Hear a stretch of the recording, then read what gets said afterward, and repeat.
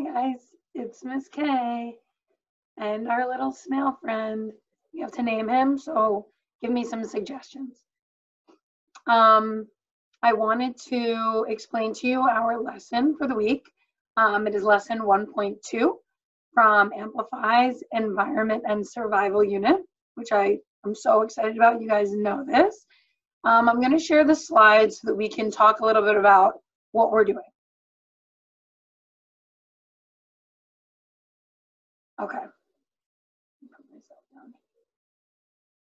All right. So we're going to be going through the slides so that you can kind of see what we're doing, just like we've been doing.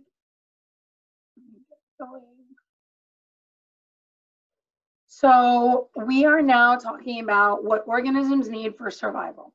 So before we can move on, we're going to touch again on what an organism is. Well, organisms are living things such as plants and animals, which you see here. The grove snails are organisms we are investigating in this unit.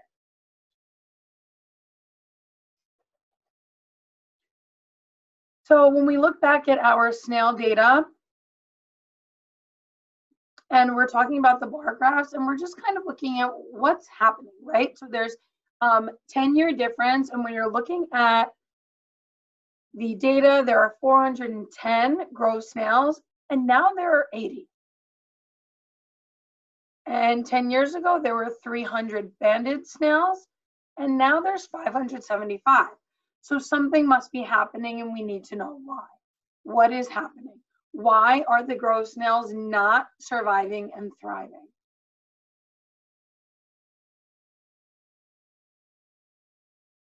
So when we're talking about surviving, we're talking about staying alive. So to figure out why the snails with yellow shells aren't surviving well, we first need to figure out why some organisms in a population may be more likely to survive or less likely to survive. So I'm going to be putting all the vocabulary up in a resources tab for you, just so that we have everything together. And before we move on, I want us to think about all organisms or living things that you know about, including yourself.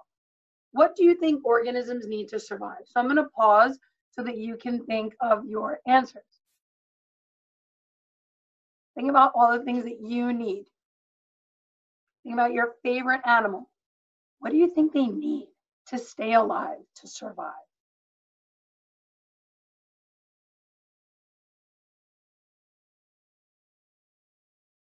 If you said air, you'd be correct. Avoiding predators. Now, we don't usually have that problem, but if I were getting chased by a dog on the street, I would say that that's a similar problem.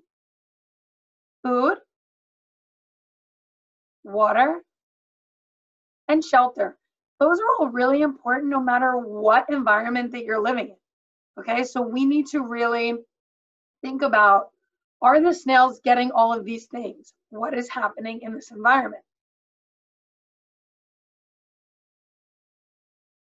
So the bar graph showed us that over time, there were fewer snails with yellow shells in the population. A lot of the snails with the yellow shells didn't survive. So to help us figure out what happened to the snails in the yellow shells, we are going to investigate this question.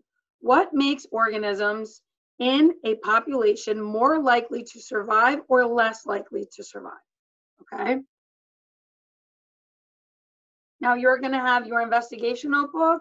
Almost all of you have it, so you're going to follow in that. If you would prefer to write inside of your investigation notebook and then send me a picture of your work, that's fine. If not, and you don't have your book, that's okay too, because I'm going to post it on Google Classroom and you can just type inside of the document, not a problem. So we're going to be keeping track of our investigations in there so that we can make sense of our thinking.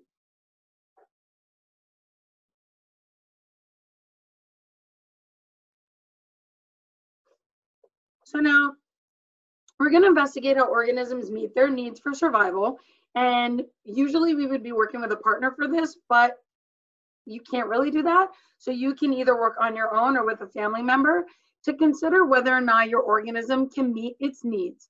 and therefore survive or stay alive in different environments. So you're going to think about your organism's need for food, water, and avoiding predators.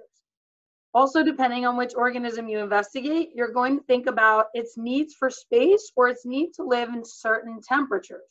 All these needs must be met in order for your organism to stay alive. So after you and a family member discuss how your organism might survive in each of these environments, you are going to then let me know what you guys discussed. Now, I'm giving you the option of choosing one of four. Normally in school, I would just kind of give you one, but you can choose either the red-eyed tree frog, the pocket gopher, the red fox, or the garter snake. So you get to choose from those four organisms which one you want to focus on with the four environments that we are going to look at. So now the four environments are the desert, tropical forest, grassland, or alpine tundra. So you're going to go through all of these environments and really observe what are they like. Okay, they each have different physical characteristics, they have different temperature, they have different amounts of rain, there are different living things there, different plants, different animals. Well, I would have to think, is this the best environment for the animal that I chose? Okay, so when you're thinking about needs in a certain environment, I want you guys to kind of connect it to something else that you're doing. So I know that you're reading the text collection about the Athabascans. The Athabascans live in Alaska. If I just picked you up right now and brought you to Alaska, would you have everything that you need to survive in that environment? The answer is no, right? So think about all those things. You would need boots, maybe waterproof boots, a coat, things with a lot of fur. Do they have stores to go shopping at? No, they have to find their food. They have to preserve their food. They don't even have refrigerators. They use the ice, right? So you have to think about, if I were an animal that needed to live in an Arctic place, would I survive in the desert? Probably not. So you really have to look through each one of those environments and see, is this the right place for the organism that I chose? So we're gonna use the common colored lizard as an example, just so I can show you how to read through it and what you need to think about. So this is the example organism card, and you're going to look at its needs for survival, okay? What food does it eat? It eats insects, including grasshoppers and crickets. So you're going to need to think, well, the environment that that needs is going to need to have insects. If it doesn't have insects, the colored lizard won't survive there. Water, only needs a little bit of water to drink occasionally. So it's not thirsty all the time. Avoid predators. So its predators are roadrunners and coyotes. So you need to make sure that you are looking at those and seeing what do they need to avoid. And temperature. Needs to live in areas with warm temperature so it can keep its body warm. That's a big factor. So let's think about whether the common colored lizard can meet its needs in the desert. So now let's look. What is it like in this environment?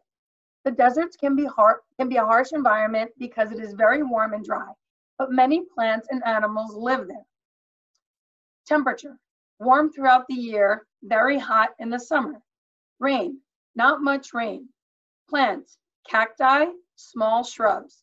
Animals, mice, hawks, coyotes, and insects. We stop and think for a little bit. What do you think about the desert as a potential home environment for the colored lizard? What do you think?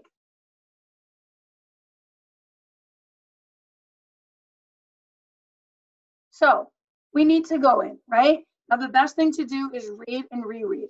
Well, I know that the common colored lizard needs to eat insects. I'm looking at the desert. Does it have insects? Yes, it does. So far, that's one check. The lizard doesn't need much water. Does the desert have a lot of water? No, deserts don't get a lot of rain. I think less than 10 inches a year. So it says they need a little bit of water, not much rain. So far, check for that as well. Avoiding predators. I remember reading coyote, in the list of animals that live in the desert? Yep, right here. So that's not really so great, but I think that it could find maybe a shrub or a cactus to maybe hide under or behind. So it could hide or run away, especially if it's the temperature that works for the collared lizard, which is warm temperature, which is exactly what the desert has. So this is what you guys are going to do with the animal that you choose.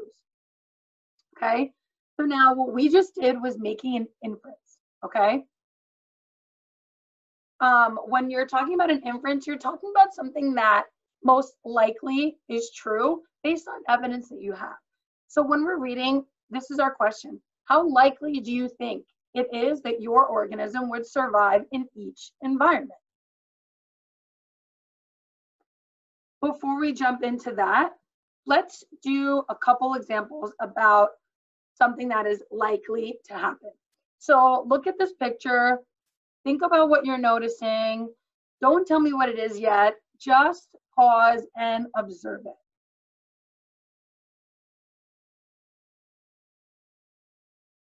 I'm noticing a lot of clouds. I don't really see the sun. It kind of looks gloomy. They look really full and puffy. So I'm going to infer that maybe they are filled with water and they are ready to explode. And do you think it is likely to rain in this place? Why or why not? I'm going to say yes, because it looks like it's a dark day, like there's about to be a storm. I don't have any data that says rain happened on this day, but I'm going to infer that. Let's do another example. So imagine you're picking one of these marbles with your eyes closed, okay? So you cover your eyes, there's a bag, all of these marbles are inside, you go in and you pick one out. Well, are you likely to pick a red marble? Why or why not?